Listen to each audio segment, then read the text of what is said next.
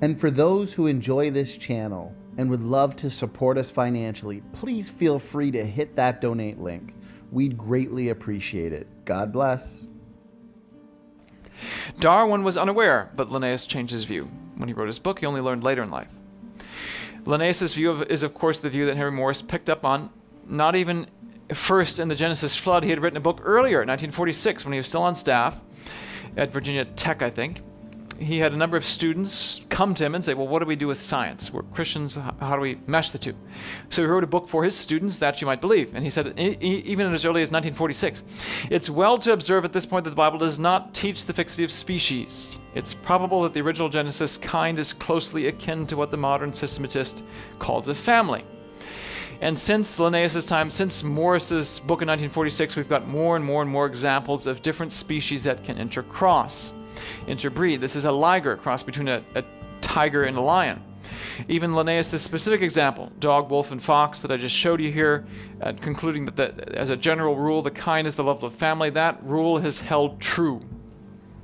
As a general rule of thumb, this is a good approximation of what a kind is. The cat family, from lions, tigers, to house cats, all 37 or so species, same kind. So what's so radical about this proposal is, if the kind is the family, well, there's multiple species within the family. And Scripture says, Genesis 6 through 9, Genesis 6 and 7, God commands Noah to take 2 of every kind on board the ark, not of every species. So there were 2 representatives of this dog, wolf, coyote, fox family, and all the 30-plus species that exist in that family today, which I'm going to flip through here real fast. All of this variety must have arisen post-flood. The 300-plus dog breeds post-flood. So modern young earth creationists, old young earth creationists, like Linnaeus, all would have espoused this view. They were totally okay with the formation of new species. To use the zebra, horse, donkey example, there's 3 recognized living species of zebras that differ in the patterning of their stripes. There's genetic differences among them as well. The one living wild species of horse, the Przewalski's horse, which actually has sometimes bars, primitive stripes on its legs.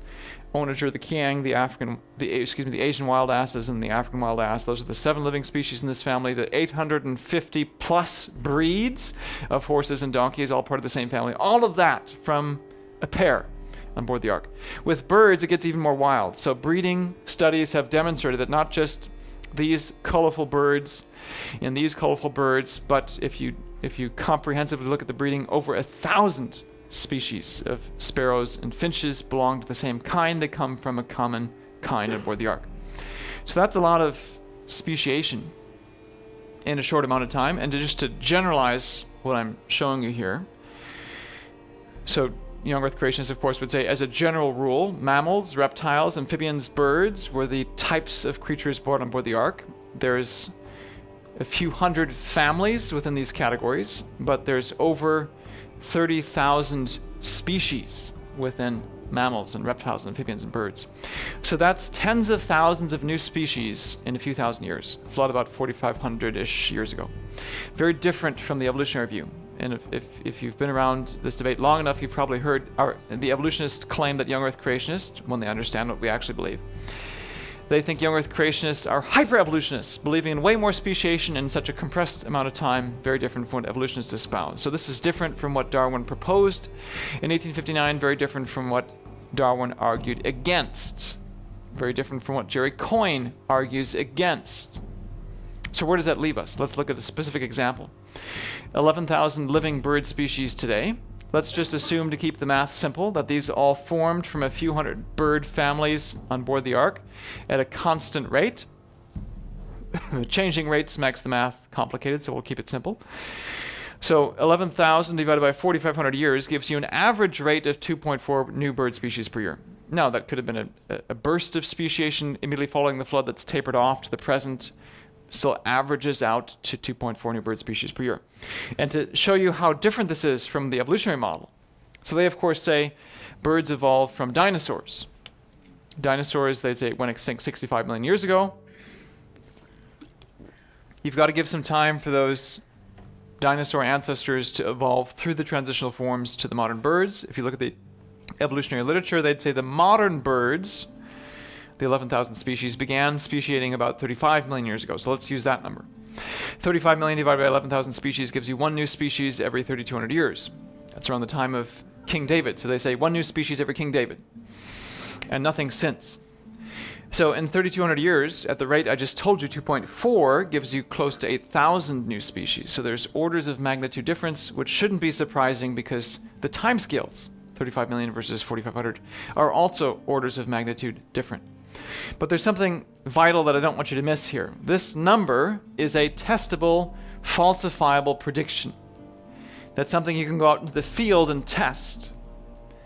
Something, the type of calculation I put in print last fall. So this is a huge advance in the debate. They can't use that objection anymore. 40-year-old objection. Give us something testable, falsifiable. I was at the NEA convention, National Educators Association, no bastion of conservatism, just last week, and that came up there. Oh, it's not science, it doesn't have testable predictions. We were giving away that book because it's such a liberal place. But very difficult because people come by the booth and say, you couldn't pay me to take your book. So there's great stereotypes that have to be overcome. But the point is, they were raising those objections, and those objections no longer hold. So now the story that I've wanted to tell you that I think gives the relevance of this book in a way I never would have anticipated. Back to Darwin's finches. Let's tie all four of these stories together. In 1981, a male of the large cactus finch, and I'll have a bigger image of each of these species here in a moment, a male of the large cactus finch migrated over to Daphne Major, the island that Grants have been studying for 4 decades, mated with several medium ground finch females. This is a family tree. The circles are females, the squares are males. You can see F0 represents the parental generation, F1 is the first offspring, first filial, but the offspring generation, then they have offspring, so forth. And the bars connect, the horizontal lines connect mating. So this guy mates with a bunch of females. Most of those offspring just get absorbed into the medium ground finch population. But by generation 3, in this particular mating, you can see there's a close relative mating. And here, their offspring become reproductively isolated. So they're building nests on the same island as that medium ground finch, but they're not intermating. Part of it has to do with the mating call that's learned through the father, and anyway, details don't really matter here. The point is, these guys have become reproductively isolated. They're not mating with other species. These guys have a different beak size than either that parent, or parental species. And I'll show you that in a minute. And because the Grants are very thorough researchers and have been taking tissue samples from every single individual that they banned, they can now look at these blood samples, get the DNA, and these guys are genetically distinct. So basically everything that defines a new species, reproductive isolation, morphological differences, genetic differences, has been observed since 1981. And so in 2018, January this year, in Science magazine, they announced rapid hybrid speciation in Darwin's finches. They were hesitant to give it a new species name because there's only about 35 individuals, but here's that big bird lineage. Here's the large cactus finch. You can see his beak size, the male that flew over. This is the male of the medium ground finch, Geospiza fortis, and this guy has a beak size that's bigger than that medium ground finch, and it's distinct. So, new species forms. By the way, 2015, the scientific community went back to the Galapagos Islands to say, are there any finch species we might have missed initially in the counting? And they did some comprehensive genetics of the birds, and they said, actually, we've missed about 4, so that the recognized total number of species before this study was up to 18, and of course now they've observed this new species form. Well, what does that imply about the testable predictions put in print several months prior in my book? So 18 species of Darwin's finches recognized. First one's discovered 1837 with John Gould as a result of Darwin's voyage on the Beagle. That's 181 years ago. One new species in 181 years. So 1 divided by 100 is 0.01. 1 divided by 200 is 0.005. It's a lot less than 2.4. That would seem to be a refutation, but only at first pass, because 2.4 new bird species per year is a rate that represents a global rate. 2.4 new bird species per year means that somewhere in the world, a pelican or an osprey or an eagle or a finch or a goldfinch or a bird of paradise, something is going to form a new species. 2 to 3 species are going to form new ones.